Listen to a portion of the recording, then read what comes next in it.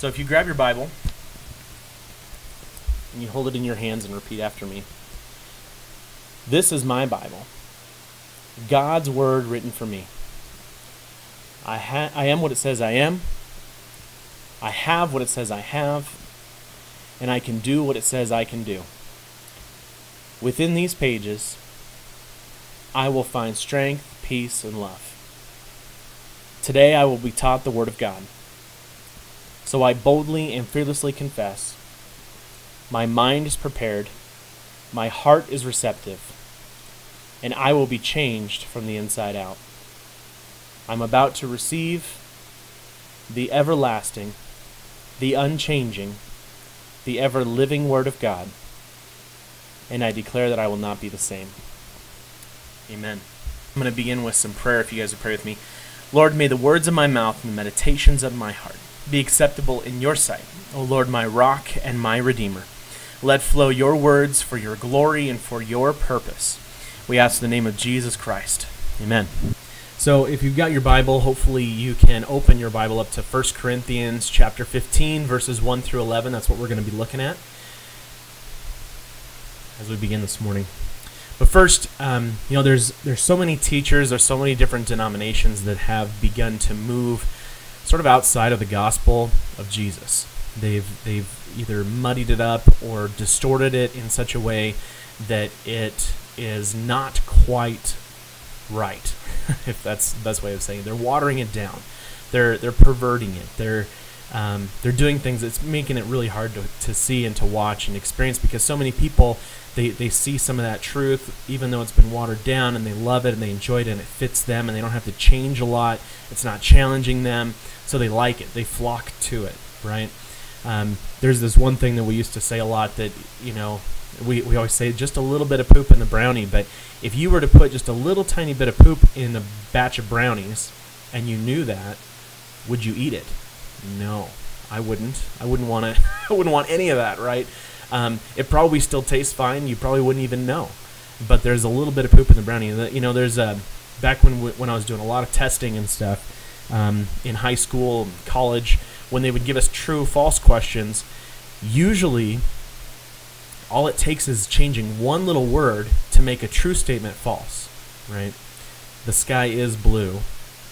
The sky is yellow, right?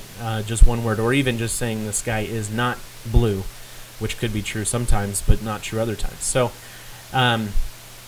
it's very easy to make a true statement false by just changing a little bit, by watering it down, by moving something around. And that is happening a lot with people who are trying to teach Jesus and the gospel. I'm not going to call out people or denominations or whatever right now, because I don't think that's really the loving approach to do that. But there is a story that Bethany actually originally told me that I find kind of works in this situation. So there's a banker who dealt with money all the time, right? When you're a banker, especially the old school years and years ago bankers who always touched money all the time, and a lot of bankers do now still too, but before there was a lot of cards and checks and things, cash was the main medium of the currency. And so they dealt with money all the time. They dealt with cash. They felt it. They touched it. Day in and day out, they would use this stuff. And so he knew exactly how that money felt. That banker did. He was training his son also to be a banker, and he didn't want him to fall victim to counterfeit money. He didn't want him to accidentally take some counterfeit money and believe that it's real. So instead of teaching him what counterfeit money looked like or felt like, he made his son handle and deal with real money, because there's a lot of different kinds of counterfeit money, a lot of different ways that people can make money counterfeit. It can look very real, it can feel very real, but it may not be real, and it's almost impossible to try to teach somebody all the little things that make it not real, or that counterfeit money is doing. It's a lot easier and better for you to actually handle real money, to feel it, to touch it, to look at it, to smell it, whatever it is. When you're handling real money and you know what real money looks like, you know what real money feels like, you know what it smells like, all those things, then you're going to know what real money is, and you'll be able to spot a counterfeit every time, because you know what real money looks like, and feels like. And so the banker thought, okay, if I train my son only to deal with real money, that when he runs into counterfeit money, he's going to know it's counterfeit because it doesn't look or feel like real money.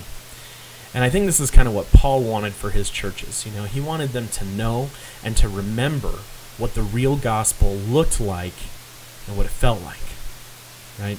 So I want to go ahead and read to you guys 1 Corinthians chapter 15, verses 1 through 11.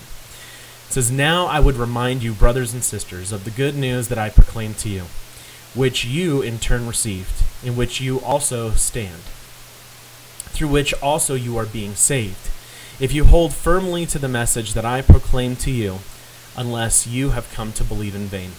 For I handed on to you, as of first importance, what I in turn had received, that Christ died for our sins in accordance with the Scriptures, and that he was buried, and that he was raised on the third day in accordance with the Scriptures, and that he appeared to Cephas, then to the 12, then he appeared to more than 500 brothers and sisters at one time, most of whom are still alive, though some have died. Then he appeared to James, then to the apostles. Last of all, as to one untimely born, he appeared also to me. For I am the least of the apostles, unfit to be called an apostle, because I persecuted the church of God. But by the grace of God, I am what I am, and his grace toward me has not been in vain. On the contrary, I worked harder than any of them, though it was not I, but the grace of God that was in me. Whether then it was I or they, so we proclaim, and so you have come to believe." And so Paul, he's coming to the end of this letter to a church that he started. You know, this whole letter, 1 Corinthians, is to the church in Corinth. He spent a year and a half in Corinth establishing this church. And now he's advising it as he's traveling around, spreading God's word in other places, other countries. He's moving around and he's writing letters to the churches that he'd started, advising them, helping to continue to teach them, and helping them to continue to stay and be steadfast in what Paul had originally brought them, this gospel of Christ. And so throughout the whole letter, he's addressing things with the congregation that have become issues where they were no longer focusing on the gospel. So through the letter, he walks through several topics with the Corinthians. So the good news of Jesus for Paul first was that Jesus unites us, because Paul talks often about, you know, whether you're Jew or Greek, slave or free, men or women, we are all united in Christ. That it is Jesus who unites us. So that's his first thing.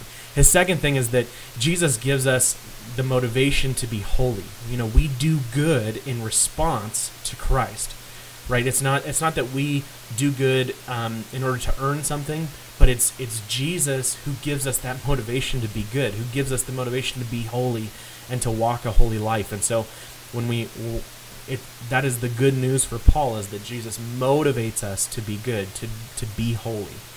The third thing is that Jesus gives us the power to love. Now this one's actually really big, because Jesus himself, when you go back even to like the Sermon on the Mount, he talks about loving our enemies, talks about loving people that maybe we disagree with, loving our neighbors, even loving our family and everything else too, but loving people, loving the other over ourselves.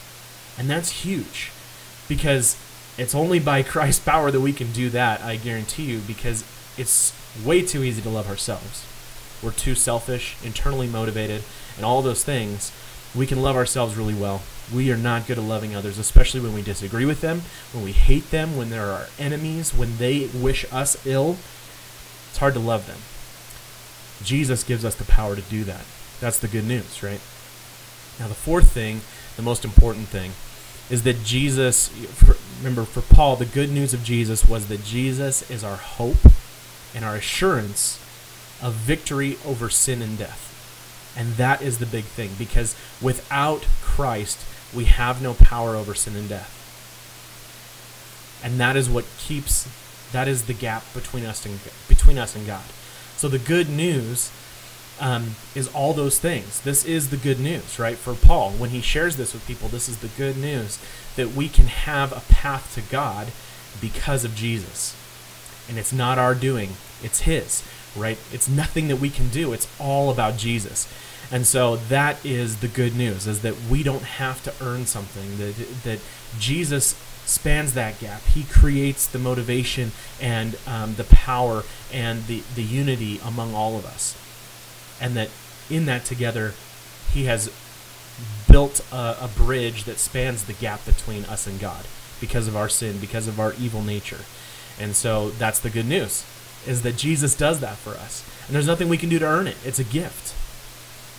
But just hearing Paul proclaim this doesn't really do anything for them. It doesn't do anything for us. Just hearing it, me saying all those things, that's not doing anything in itself, right? You just hearing those things, it doesn't actually make anything happen. Now, hearing basically in Paul's understanding is not enough, right? Because if it was, how great would it be? I mean, I actually wish that hearing was enough. Don't you? Because we could just get like a mega speaker on a vehicle, and we could start driving through the neighborhoods in Burley and Rupert and wherever we can go. We just get this big speaker up there and a microphone inside the car. We could just start reading the book of John, the Gospel of John. Just start reading it. Everybody can hear the gospel, and as soon as they hear it, they're saved, right? That would be amazing. That'd be awesome. It'd make evangelism easy. It'd make it, it'd be a piece of cake to walk around and just start telling people about Jesus, and then they'd be saved. So if hearing was enough, that would be easy, but it's not. It's not enough. Paul says also, after saying, this is the gospel that I proclaim to you, that you heard, he says, which you in turn received. That's the very next thing, which you in turn received. They received the gospel that Paul shared with them. They received it. It's the receiving that matters, right? I don't know why, for some reason, this has been a little bit more of a recent problem than it has in the past, but our UPS and our FedEx drivers, they no longer try to get our signatures when they deliver packages to our house. And I don't love, when I have to sign for things or have to be here. Or, I remember times when I wasn't here that I needed a signature and I had to go and go to the whatever location to pick up my box and stuff, and it was a hassle. But that signature was actually very beneficial, and I didn't realize how beneficial it was until recently, because they keep just leaving our stuff at the doors. And we've had packages stolen from our door many times, and I know that has happened with maybe some of you. It's happened with lots of people around the world, especially around Christmas time, when packages are being delivered from like Amazon and stuff like crazy.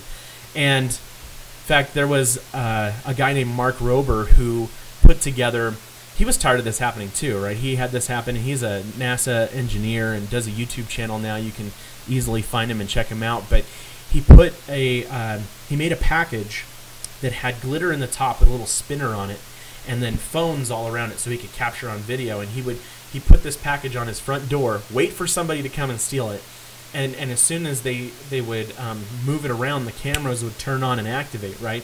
So then he would take this package and he has on his channel, he has the video of this happening, and they would lift up the package, and the glitter would just go spin. It would spin on the thing and spray everywhere, and it would all be on video.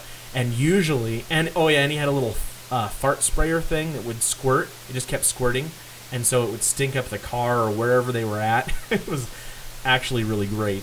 So he'd open this thing up, glitter would spray, the fart smell would go everywhere, and the theory was that it would sort of teach them a lesson, but then they would also just throw the package out the window or whatever, or in the trash, and he could go retrieve it. So he actually got to do this like multiple times to different people. It was pretty neat to see and watch happen, because there's no justice in packages being stolen. Even when you have it on video, there's nothing that the police can do. So it's a very, very frustrating thing.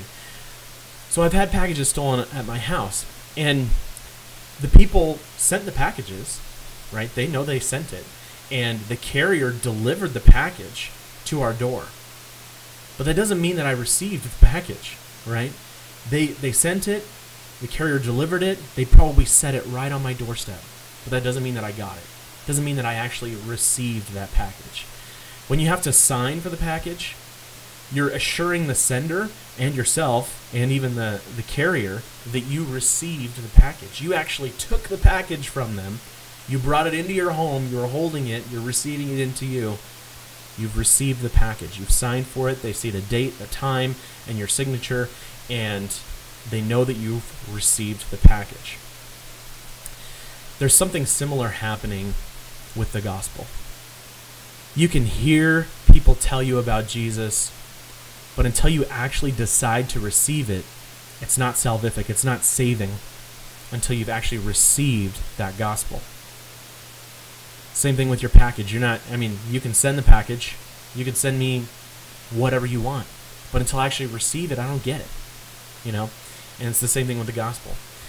Now, Paul then says, also, in which you also stand. So he's saying, this is the gospel message, right? He's saying, I gave you guys this gospel message. I proclaimed it to you. They heard it from Paul. Then they received it. And now he's saying that they've been standing in it, that they stood in it. They have lived this gospel message out. They've implemented into their life, right? God does not want, God doesn't either, but Paul in his letter was saying, I don't want you to waver from it. I want you to recognize that this is where you're standing, that you have stood in this message that I proclaimed to you, that you received. You've been standing in it. You've been standing steadfast. And it's a call for them, but it's a call for us too, right? That we would continue to stand on the gospel, that we would not waver in that gospel that we have received, that we have heard. And there's so much, political and cultural pull on us as Christians to basically forsake that gospel. There really is. There's a lot of stuff going on. It's been going on for years. Our culture is priming us to be seen as people who are haters, who are bigots, who are extremists. You put the label on it. That is what the culture is priming us to be seen as. And it's simply because we understand that the gospel is good news. And I know that sounds crazy, but because we think the gospel is good news, they think we're extreme.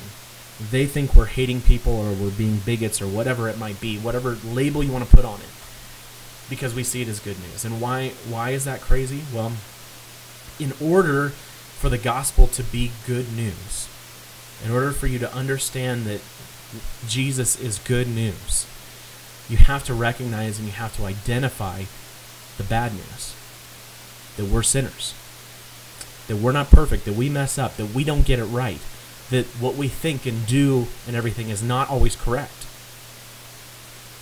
That's the bad news, right? We have to accept that as bad news. But culture is constantly and consistently telling us that we're not sinners. I know it doesn't sound like you're going to be like, yeah, Pastor Jared, I don't know that they're telling us that. Well, they are. They're telling us that we are not sinners. They're telling us that whatever you think and feel and believe and everything is just fine for you, right? That we're all supposed to recognize the ways that all of us think, how we feel and behave is just fine for us. It's just fine for us, right? That our understanding of the world is equal to anyone else's, and that collectively we know better than God. Right? That's what the culture is telling us, that each and every one of us has our own sort of perspective. That perspective is equal to everyone else's, and because it's equal to everyone else's, collectively we have a better perspective and a better understanding of the world than God does in God's Word.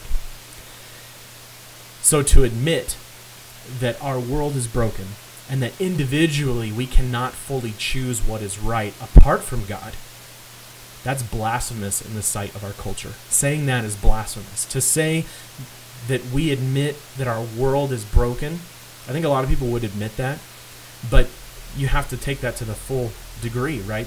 We have to admit that our world is broken, and individually we cannot fully choose what is right.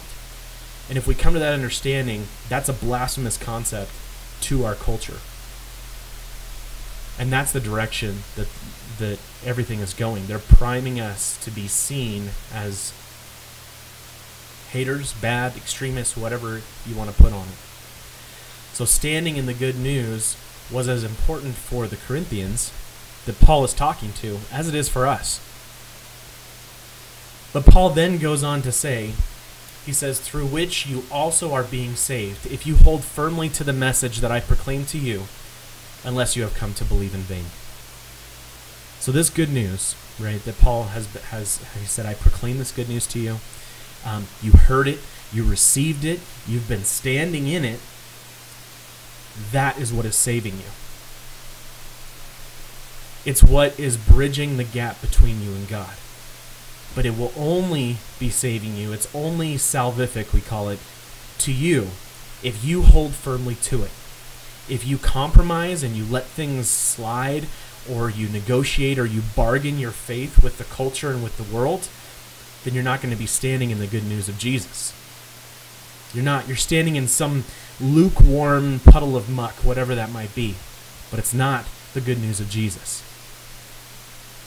So Paul then he ties this concept not only with the rest of his letter that he's been talking about. Remember, he talked about division, and he talked about sex, and he talked about food, and he talked about the gathering of the people. He's talking about now in the resurrection, this next topic. He tied it all into that. He's tying it into the resurrection as well, saying that you have to stand in the good news of Jesus. That has to be your lens with which you look through everything. And so he says this, for I handed on to you as of first importance what I in turn had received, that Christ died for our sins in accordance with the Scriptures, that he was buried, that he was raised on the third day in accordance with the Scriptures, and that he appeared to Cephas, then to the 12, and then he appeared to more than 500 brothers and sisters at one time, most of whom are still alive, though some have died. And he keeps going on. Now the Corinthians were doubting the concept of the resurrection, which is integral to the gospel. Right? Paul says that this is not only important to the entire message, but it's in fact proven. It's witnessed by all these people, right? That he not only died publicly, but he rose and appeared publicly to people. He finishes with this. He says, whether then it was I or they, meaning whether it was Paul that's been proclaiming this, or it's Peter, or any of the other disciples, whoever it is that is proclaiming this message. He said, so we proclaim, meaning we all have proclaimed it. And so you have come to believe. Meaning the message that I've given you is not any different than the message that any of the other disciples are giving out there or are giving people. And you have come to believe that message. It has not wavered. It has not changed. It is what it is, and you have come to believe it. This isn't just his message. It's not just my message. This is the message that God has called for us to hear, and it's the message that we see that is consistent through his word as well, and it's the message that we proclaim. So he's saying, whoever is proclaiming this good news, you've come to believe it. So don't waver. Don't be shaky. Don't wash it down. Don't compromise your faith to this world and to this culture. Now, my favorite verse of all time comes from Paul summing all this up in his final greetings in chapter 16 and closing this letter. So I'm going to leave this with you as I close. It's 1 Corinthians chapter 16, verses 13 through 14. It says, keep alert. Stand firm in your faith. Be courageous and be strong. But I love that he adds this last part. He says, let all that you do be done in love. Amen. Lord, we come before you, and we are thankful. We're thankful for the ways that you continue to show your grace and your mercy on us. Lord, we're thankful for the gospel message in itself.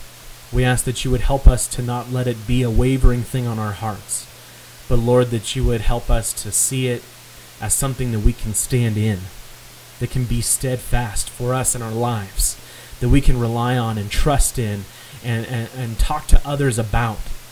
Lord, that we would actually not just hear this gospel, but receive it and then take it further and stand in it and not let it be something that we waver from. So we thank you as we go forth this day, Lord. Keep us all safe and bless us as we spend this time with our family and with our friends. We thank you. It is in Jesus Christ's name we pray. Amen.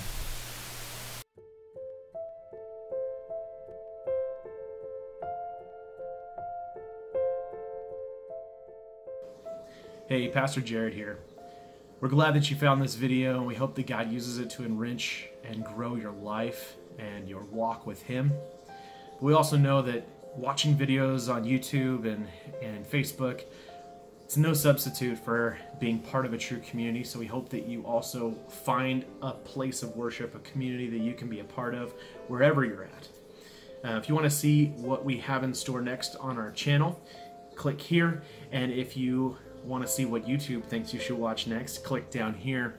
But please remember to subscribe and like our video and our page, and we hope to have you watching more in the future.